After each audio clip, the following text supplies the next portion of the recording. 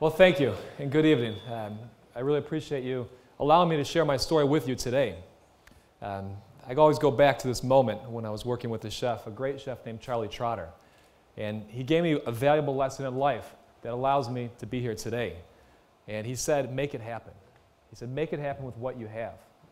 What he did was he gave me a simple kitchen lesson that gave me the wherewithal to go through a long journey with an impossible task, which was considered impossible, and be here. So my world is blessed each day with the satisfaction as a restaurateur and community leader. But not a day goes by that I forget that moment years ago when, as a young man with reckless energy, with a single mother doing her best, that her simple home was surrounded by U.S. Marshals who were looking for and found me. They plucked me out of my home, and I set on a brief but unforgettable journey that allows me to stand in front of you today with dignity and pride. Two things I never thought I'd be saying to anyone after that moment. My goal today is I hope my story inspires you. I hope it inspires you to make it happen with what you have. I hope this mic works on both sides next time, too. In the meanwhile, I really hope it does. I hope that this journey allows you to see that no matter who you are or where you come from, that you can do it.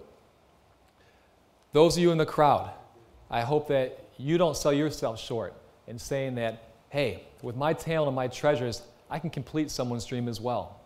And one thing about Edwins, when you fight hard together, nothing is impossible.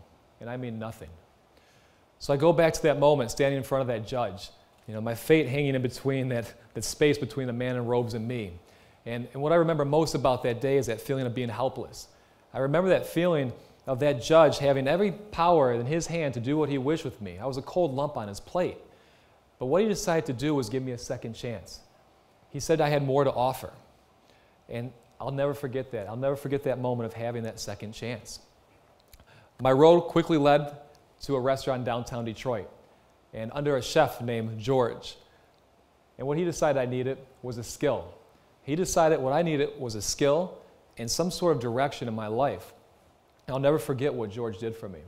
He was a mentor. He watched over me. He embraced me, and he taught me. Many of you in this room had a mentor.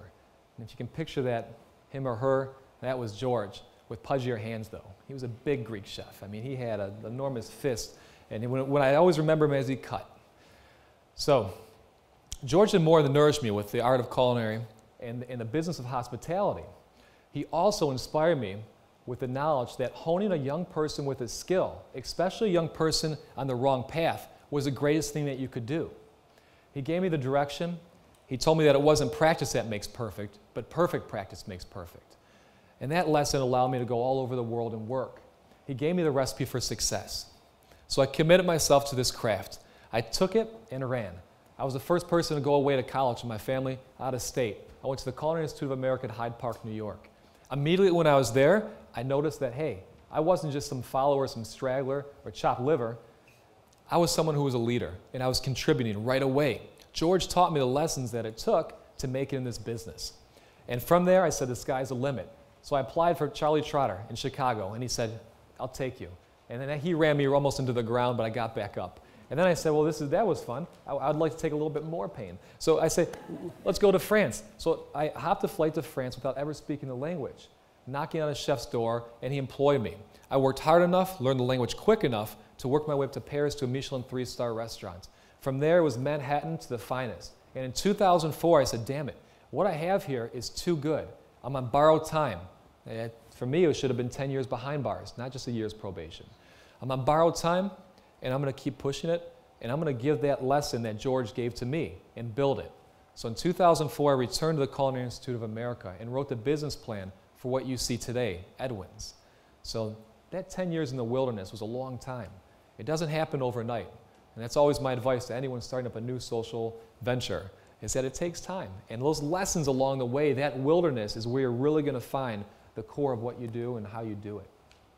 So, why Cleveland? It had the worst graduation rate in 1998 for public schools. That's when I graduated high school. That's when I found George. So I figured there's a lot of me's that didn't meet George's. So Cleveland it was.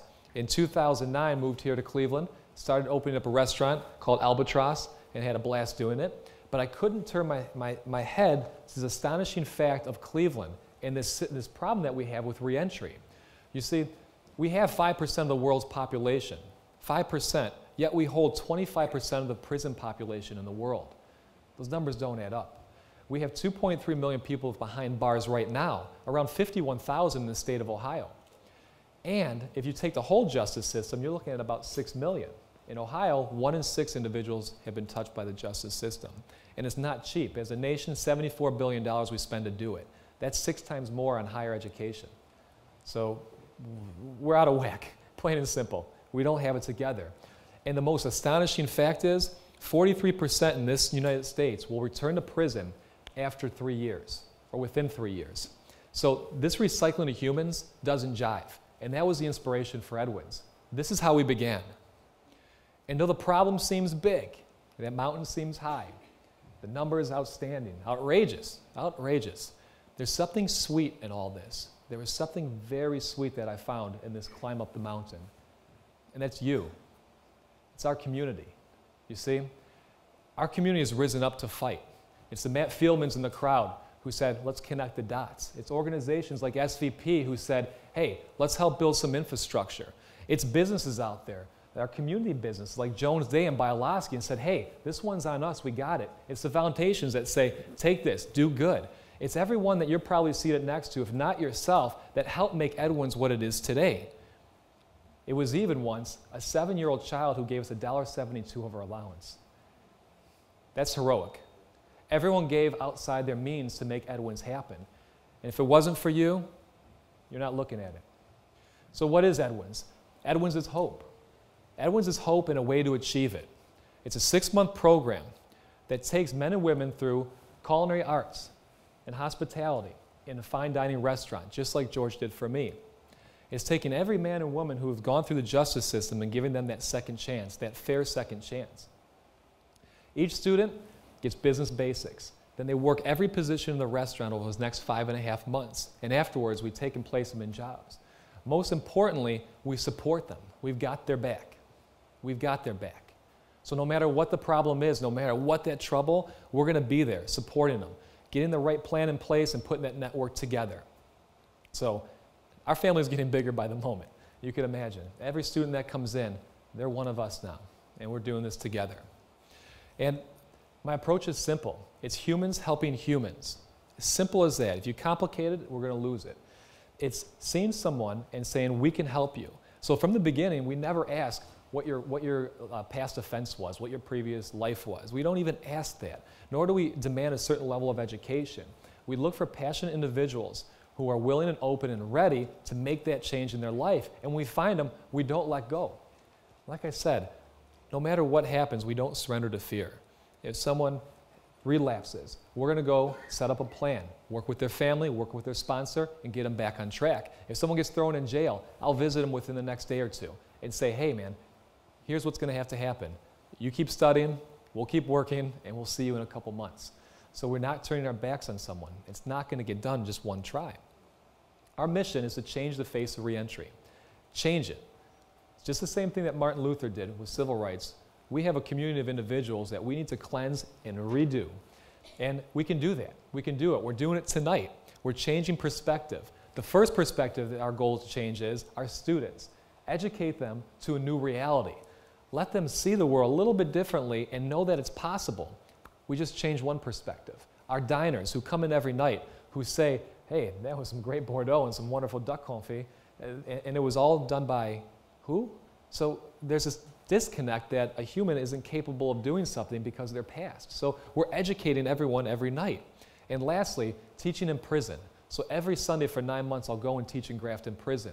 And not only are we opening a new reality, instilling more hope into those walls, we're also educating our correction officers and wardens that, hey, it's not just a number that you're looking at. You're looking at a great human being who's capable of making a souffle that they usually eat at the end of the day anyways. So we're slowly doing it. We're slowly doing it. We're not surrendering, we're pushing, and we need your help to do it. Every human being, regardless of their past, deserves a fair and equal future. They deserve a fair and equal future, and that's what we're here to do. So where's that gotten us? As Hillary said, A year and a half we've been open. In that year and a half, nearly $2 million in business. The profits from that offset over two-thirds of the cost to running the Institute. We have 63 graduates, 95% are working.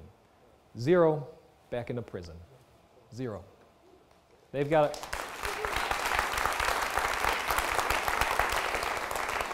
So for anyone who says it's impossible, well, I've got words not for the camera for them. It's possible. It really is. So we're moving. We're not afraid to take chances. There's a committed team, and it's not just myself. There's a team of individuals clocking in over 700-800 hours a week to make this work. Because when you believe that someone's no dream is too big, then you have to work the extra hours to help fulfill it. So sending students to France, to Chicago, to Boston happens, but it takes a lot of work to make that happen. So I couldn't be more thankful for the team that we have here at EDWINS. But again, taking chances, going to that next level. When we see a need, attack it and move on. Our next need we need to fill is housing. You'll go out, have a good dinner, but you know what? That student may be going back to their car, or they may be going back to the shelter, which isn't okay. So what we announced in December is a housing project, a dorm room. And in 3 months, Cleveland stepped up and raised $1.2 million.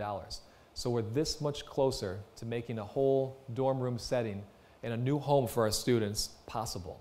And it's not going to stop there. We will not stop. A meat shop, a fish shop, build the best culinary school in the United States of America by changing perception, by changing realities, and that's how we're going to make it happen. So before we begin, I want to congratulate first the presenters for, one, having the courage to live a purpose-driven life.